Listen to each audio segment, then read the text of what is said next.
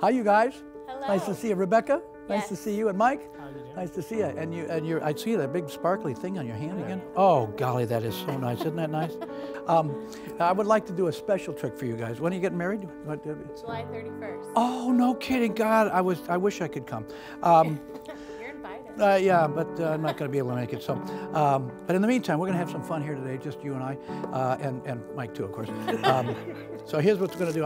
We're going to do a little card trick, but I think it's you'll understand it's going to be kind of special. What I'm going to do here is I'm going to have you. I'm going to run my finger through the deck. You say stop, and that'll be your card whenever you'd like. Okay, stop. Right there.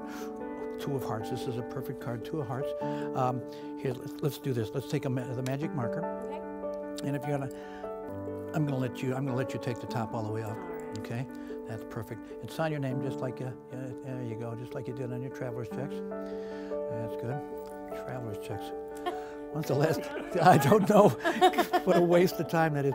Rebecca's name. Rebecca's fabulous. It doesn't rub off, doesn't peel off. It's really on there permanent. I'm going to out jog the card so it's now sticking out of that little stack over there. Mike, you awake? I am awake. That's always a good sign at this point in the act. I'm going to run my finger through the stop. You just say stop anytime you want. Stop. Right there. The Ace of Hearts. Fabulous, this card. Do me a favor. Take the magic marker once again. Loosen up. I should put that down there. Right across there, sign your name again, if you would, sir.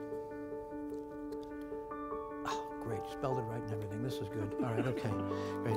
Now, Mike's name's on the ace. Rebecca's card's on the 2. Now, what I'm going to do is I'm going to out-jog this so that now we have 2 different cards in 2 different parts of the deck, a little like 2 different lives and 2 different streams before July 31st.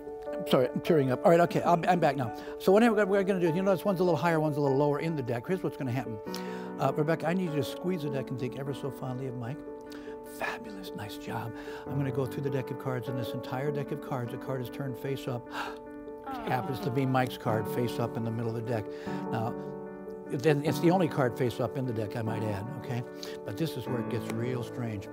I need you to squeeze the deck and think ever so fondly of Rebecca. Fabulous, nice job. As I go through the deck of cards now, in this entire deck of cards, Rebecca's card turns face. I know, this blows my mind too. And not only that, it happens to be right next to this card, which happens to be Mike's card, smack in the middle. I know, this is where it gets good. But hold on, because it's going to get good. I need you to hold your right hand palm up. Fabulous, nice job. And Mike, with your right hand in a palm down attitude, that's why I'm going to put these cards in there just like that. That's good. This may be one of the only times in this relationship you have the upper hand.